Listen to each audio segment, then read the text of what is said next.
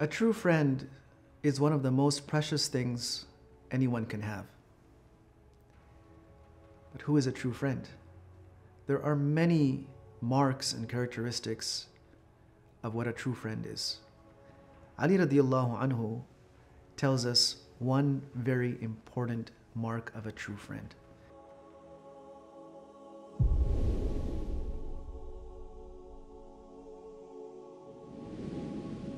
He says, لا يكون الصديق صديقا حتى يحفظ صديقه في غيبته وبعد وفاته. A friend is not a real friend until and unless he guards and protects his friend in his absence.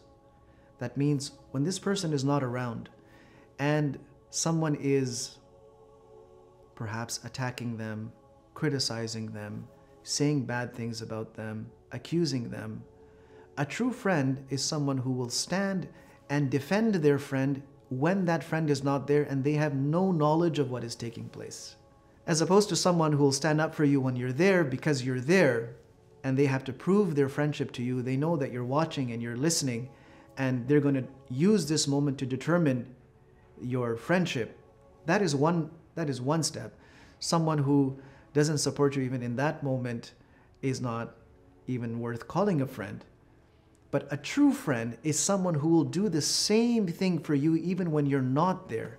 So behind your back, if someone is saying something to compromise your honor, your respect, your dignity, your prestige, they will be there for you and safeguard it just as if you were standing there. And he said it doesn't stop there.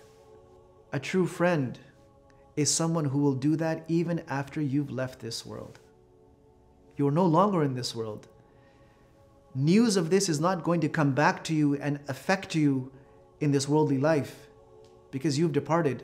But even after you're long gone, this person will still stand up for your honor and respect. They will still defend you.